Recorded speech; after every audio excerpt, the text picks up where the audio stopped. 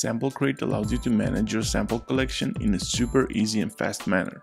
Similar to Files app, you can cut, copy, paste, move or tag files. Tagging is useful for creating kits.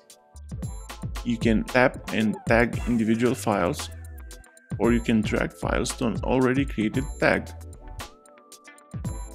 Sample Crate is useful because it allows you to run it side by side with other apps like Koala. You can drag individual or multiple files from Sample Crate to Koala to create a kit.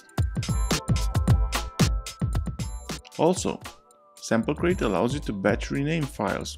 This is a very powerful feature because it allows you to create numbered files, find and replace text, or add text to the name of the files. One important aspect of Sample Crate is the Miniplayer.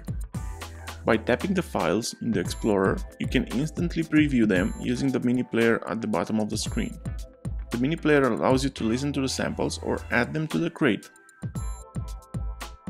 Now let's talk about the crate. Using the crate, you can add samples to a kit, so you can play them via the MPC style pads. You can easily drag and sort the files in the crate, or delete individual files. You can export files from the crate. You can tap Export and Share, where you can tag the multiple files in the crate or export them to other apps. Or you can create a sample chain. This is useful for hardware samplers like the Octatrack or the MPC, where you can chop the regions to create other kits. Using the Export button, you can drag all the files in the crate to Koala or Beatmaker.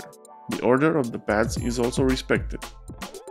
Another important feature of Sample Crate is that you can import video and extract the audio track to a separate file. This is useful for sampling from apps like YouTube.